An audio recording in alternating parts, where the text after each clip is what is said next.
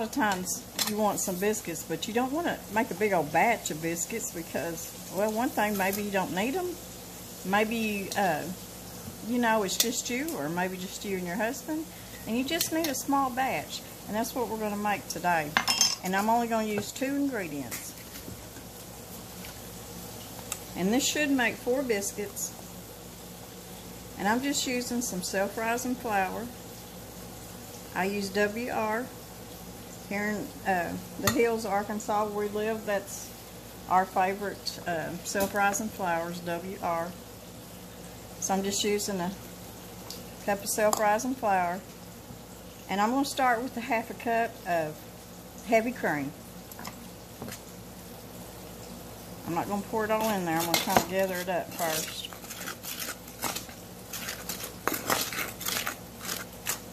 You know, there's just a lot of times you either get up for breakfast or you come in for supper and you just need a couple of biscuits.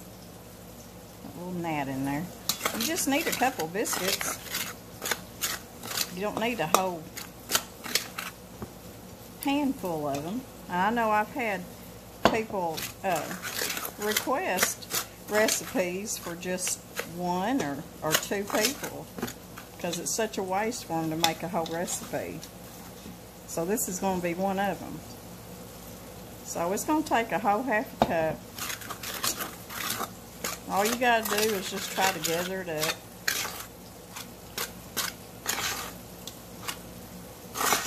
Now if you didn't want to make a mess by cutting these out, just do it, pat them out with your hand, or make drop biscuits, whichever one. Now you can see how that dough's come together. It's sticky, but it's not just real wet.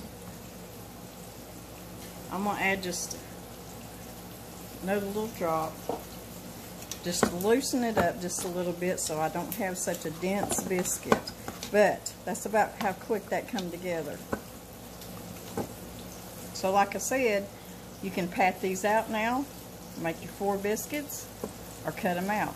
I think I'm going to cut mine out. Okay, I'm not even going to roll my dough out. I'm just going to kind of just fold it over a couple times. Just make sure you got a little bit of flour on your board. Just kind of pat it out and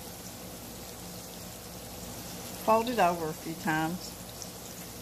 I'm not going to put too much time into it. I'm just going to press it out just a little bit.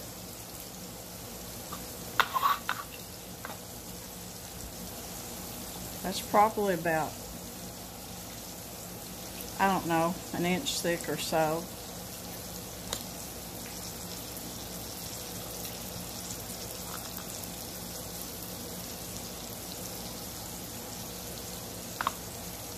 And if I roll this one back together, that should give me my 4th biscuit.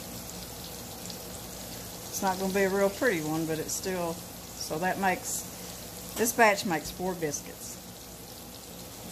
And that's plenty for Mr. Brown and I to have for supper tonight. So I'm going to get them over here on my greased iron skillet.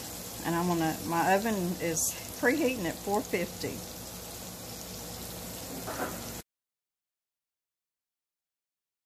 So here we go, in about 15 minutes I've got 2 ingredient, small batch of biscuits.